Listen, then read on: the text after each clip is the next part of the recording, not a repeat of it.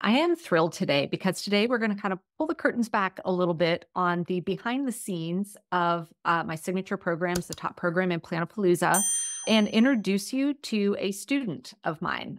I love to talk about the programs. Obviously, I believe in them. I put my heart and soul into this, but I think it's far more powerful when you can hear from people that are learning and implementing my entire time management framework to hear what are some of the wins they have, what's been tough, what's been easy. And that's exactly what Teresa is going to do here for you today. So without further ado, I'm going to welcome you to Teresa.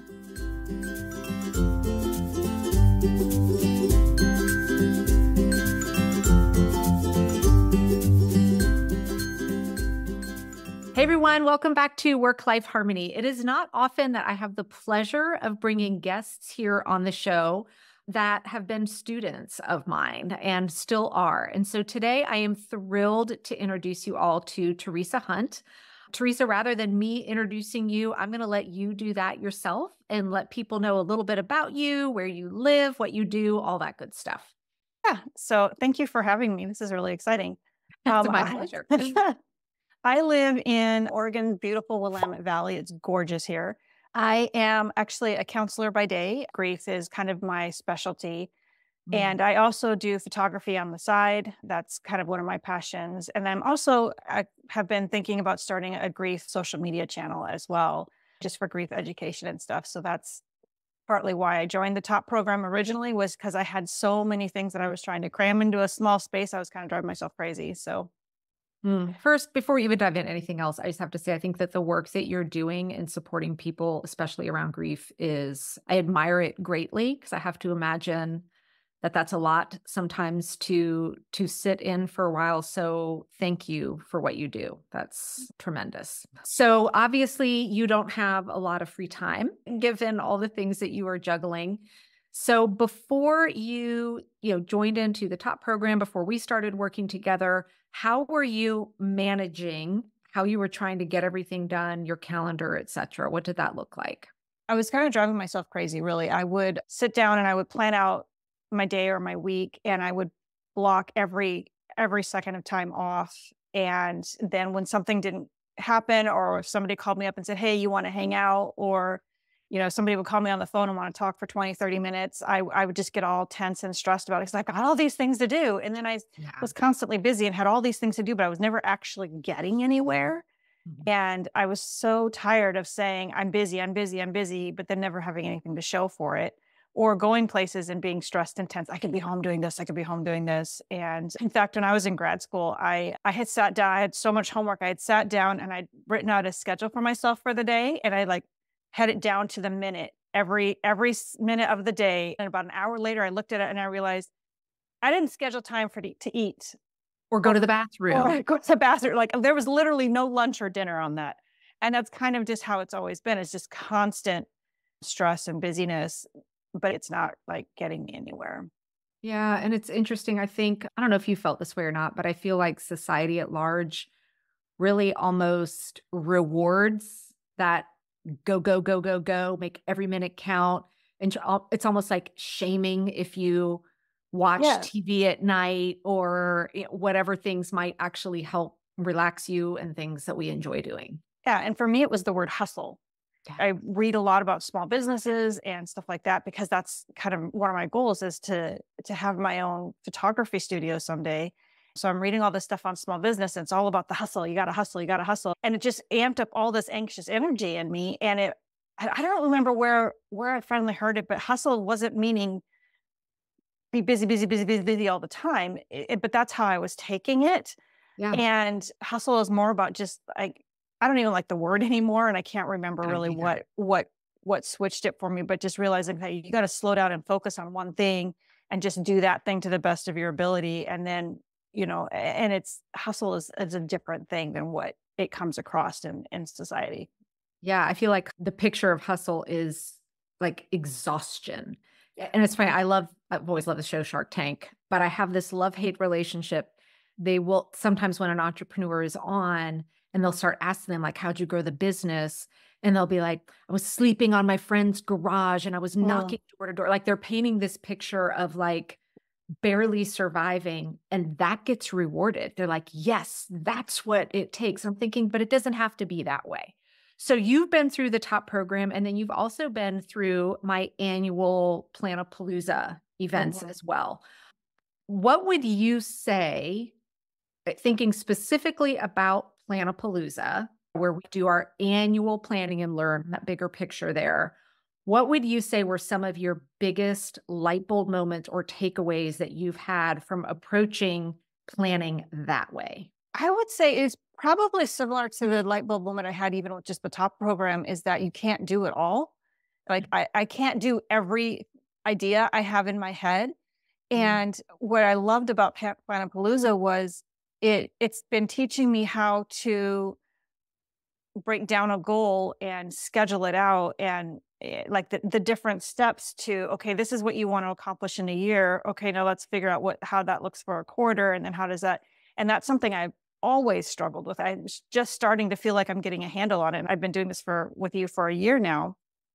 And for me, that has been the most rewarding because it's helping me to realize how much time I actually have versus how much time I think I have. And it's both eye-opening and discouraging at the same time because I want to do this and I want to like I the amount of things I have in my head that I want to do is like there's no way I could ever do them all. The list of things we want to do never really gets any shorter, right?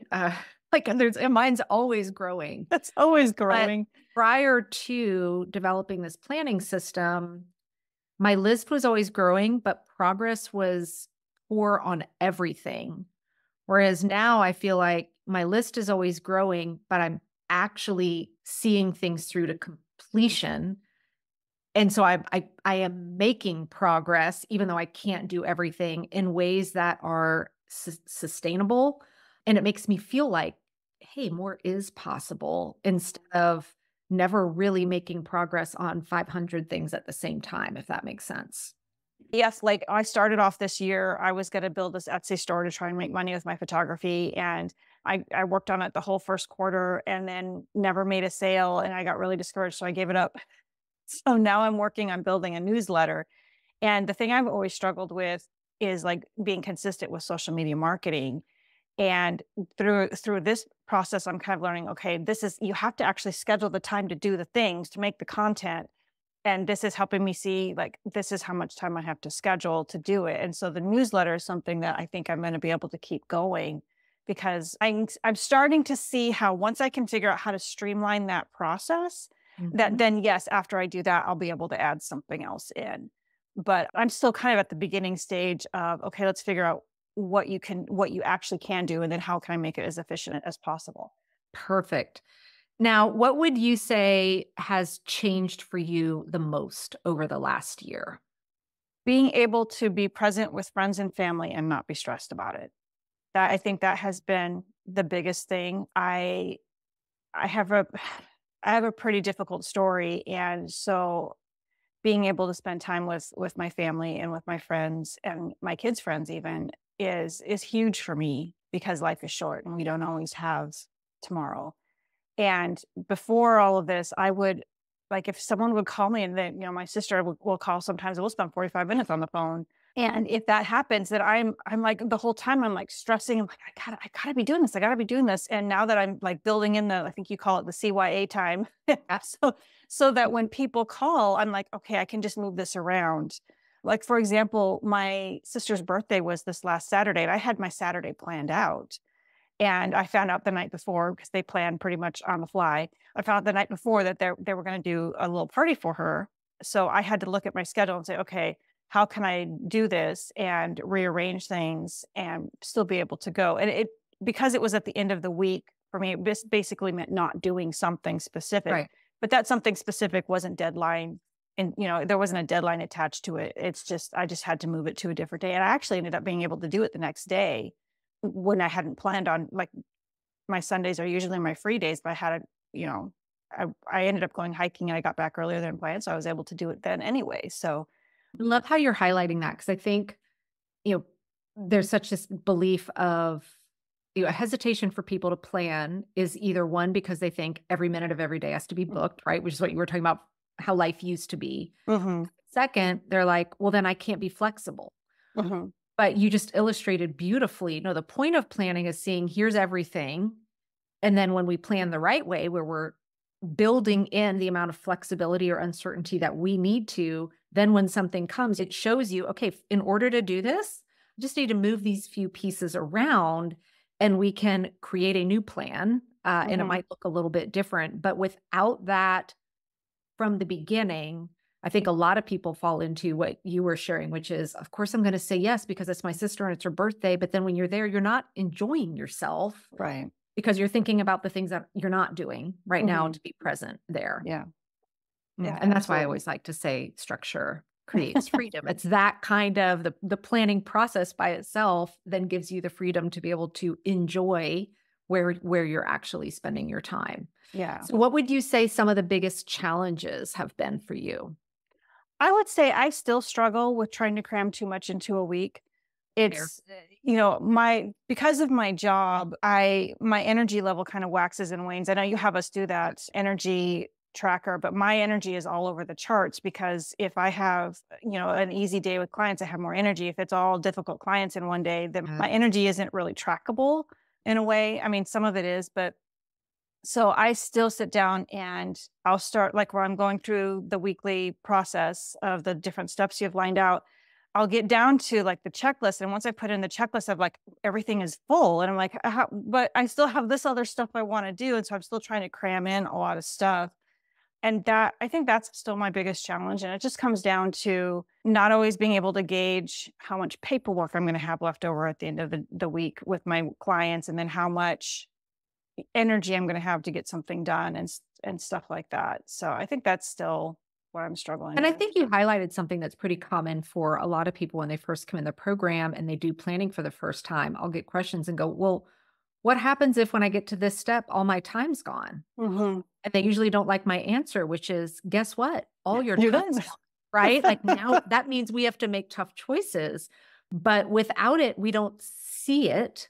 And so we Mhm. continue to think we're going to get more done than we do. We continue to overbook. And this is why I always give the Mhm. example of it's no different than money. If you're planning a budget for yourself for the month, if by the time you put in all your mandatory expenses, if there's no money left, there's no money left. But I think Mhm. it's so important that you're seeing that as you're mapping Mhm. out your week and creating plans for yourself to be able to know, okay, look, I'm kind of got all my time spoken for.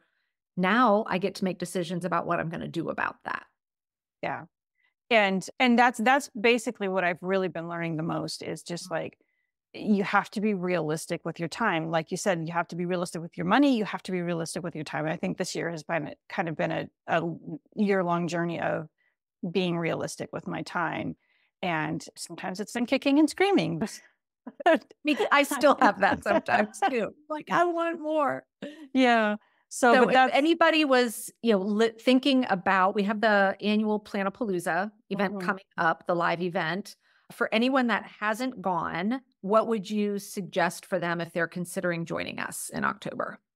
Honestly, I would say be prepared to feel overwhelmed and be okay with that. Because Perfect. I'm actually really looking forward to this year because last year I was so overwhelmed that I just like my head was spinning. And that this year, after doing this for the whole year, I'm just like, okay, I'm really excited to see what I can take out of it this time because the first time was just like it was like drinking from a fire hose. And Yeah. I hadn't even gotten into the top program. Like I think I bought the top program right before Plan-a-Palooza or something. They got them really close together. Yeah. And so I hadn't even started in the top program yet. And so it was overwhelming.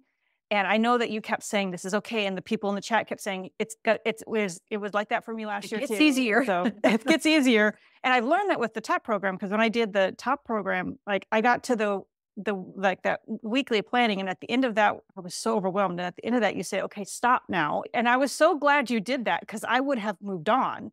Yeah. And it took me a couple weeks. And then I was able to go back and like, why was this so overwhelming? And I so love that you bring that up because I think we live in the world of everything's so instant and Amazon and easy now and people talking about hacks and all of that. And I think the hard truth is when we're learning something brand new that we've never been taught, that we've never done before, It is overwhelming no matter what it is. I mean, I was recently trying to get back into knitting, which I haven't done in 30 something years. And I mean, how long it took me to get the first row and the frustration and the anxiety and all of that. And then, a week later, I'm like, oh my gosh, like what was that all about, Meg? It's, Yeah. it's almost like mini temper tantrums, and I think some of it's true too. The older we get, the more overwhelming it can feel when we're bringing Mhm. something new in.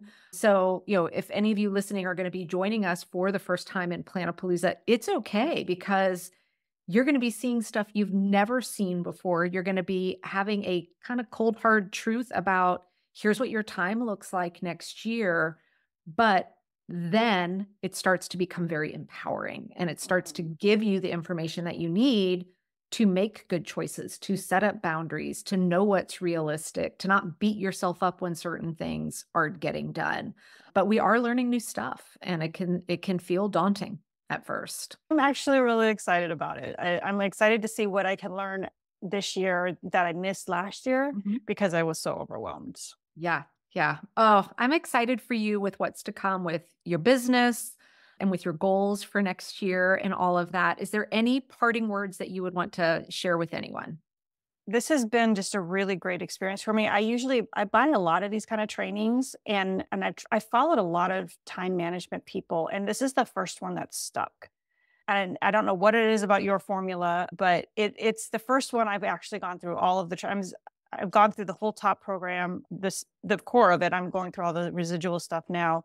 But it's also the first time I've used my planner every single week of the year so far. Usually there's like a couple of weeks where things just kind of blow up on me, but this has just been a really great experience this Oh, whole year. I love So that.